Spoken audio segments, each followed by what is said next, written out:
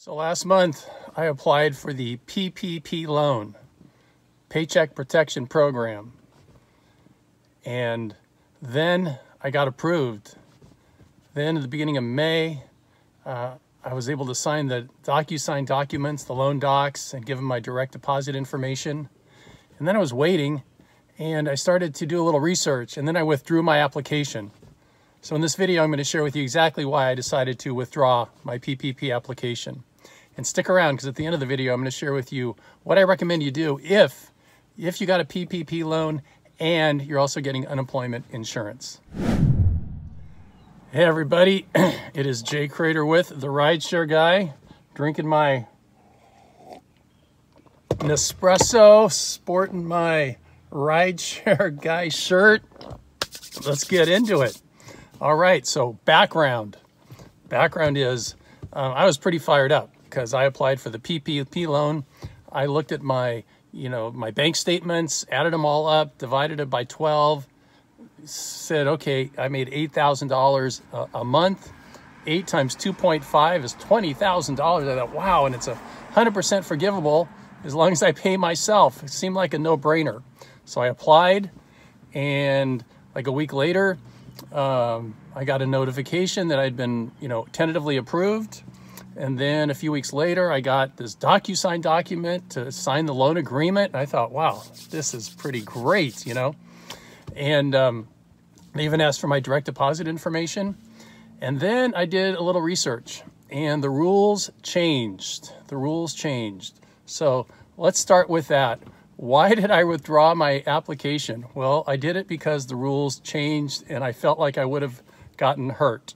So number one, how did the rules change? Well, when I applied, I did not have to provide any kind of tax return. So drivers, you, me, anyone who's a driver and has done a tax return, you realize we get to write off a tremendous amount. We've got the massive mileage deduction, and we just put on a ton of miles. And that really decimates our income, which is great because we pay very little in taxes.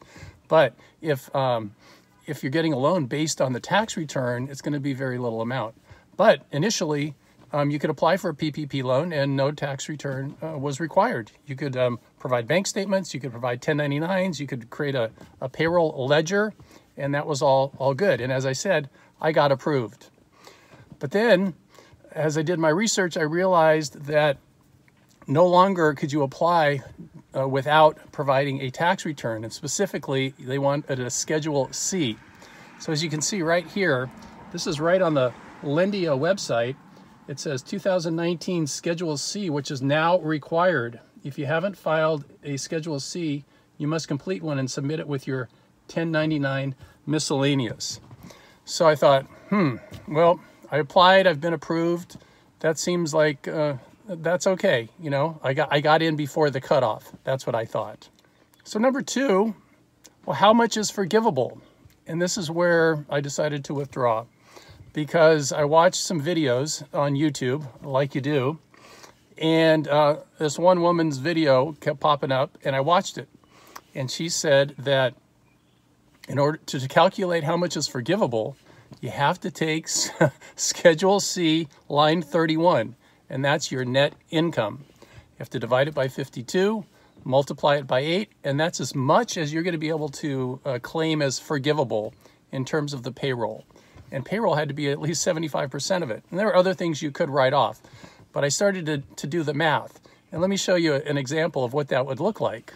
So what you see here at the top is my $20,000 loan amount. But let's say, for an example, my net income, my line 31 Schedule C, was $10,000, okay? So you take that $10,000, you divide it by 52 weeks in a year, and you come up with $192 per week. Then, to figure out the forgivable amount, you multiply that by 8 weeks, or 2 months, and that's only $1,500. So then we take the $20,000 less the $1,500, and look at that, $18,461.54 is unforgivable. So basically, what that means is I would have to pay that money back in 2 years. Now, granted, it's at 1% interest, and I suppose if I needed the credit, that's still not so bad. but I don't, and I just didn't want that, you know, heavy on my shoulders. So when I saw that, I said, that's it. So I contacted the underwriter and I said, is this true? He said, yes. And that was it. And I said, I withdraw my application.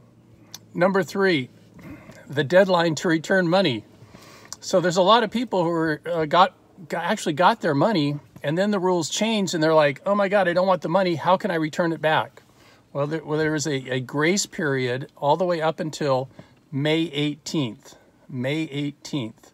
So what you can see right here from their own website, the SBA, Small Business Administration, initially it was May 14th, and then they extended it to May 18th. And then you can see your Entrepreneur magazine online on May 18th said today's the official deadline. So hopefully if you fell into that category of wanting to return your money, you were on top of the deadline. And if you haven't, then you just got to talk to, you know, your bank or whoever you worked with and find out how you do that. And you might have to pay some kind of a penalty to do it. But of course. Okay, so number 4, what to do if you've got the PPP loan and you got the PUA, the Pandemic Unemployment Assistance. So basically, you're getting unemployment money, you're saying you're unemployed, but then you've also got this loan, which is supposed to cover you for 2.5 months, right? So Harry answered this question along with Logan, the CPA, on a YouTube live. And I'll tell you exactly what I think. And I asked the underwriter for my PPP loan, and he said flat out, you can't do both. You just can't do both. Now you can do both, but if you get caught, you might be in trouble. I don't think you're going to go to jail, but you're probably going to pay a pretty decent fine. Plus, you're just going to always have to worry about someone, you know, checking you out. So the recommendation then is, if you get the PPP loan, immediately stop certifying for unemployment benefits and stop certifying for 2.5 months. And then at the end of the 2.5 months, if you're still unemployed, then you can start certifying again to get those benefits to continue. So just think of the PPP as 2.5 months of unemployment, and you should be completely within the law, and you should have nothing to worry about. Okay. So what are the key takeaways? Jay got lucky. Really fortunate that I started to watch some YouTube videos, and you know, I saw things on in Google News about the rules changing, and it's important that you know what the rules are, especially when you're talking about a significant amount of money. So I just found out about it, and then I withdrew it, and that worked out well. If you got the money and you're now kind of stuck realizing that the forgivable amount is going to be far less than what you thought, you can return some part of the money, you can return all the money, and you might just have to pay a little penalty. Not so bad. But in the big scheme of things, most people got their stimulus check. A lot of people got the $1,000 EIDL, and virtually everybody is now at least applied or waiting for or getting their unemployment benefits, which is the majority of the money. I mean, at a minimum in California, that's $767 a week, and that goes until the end of July.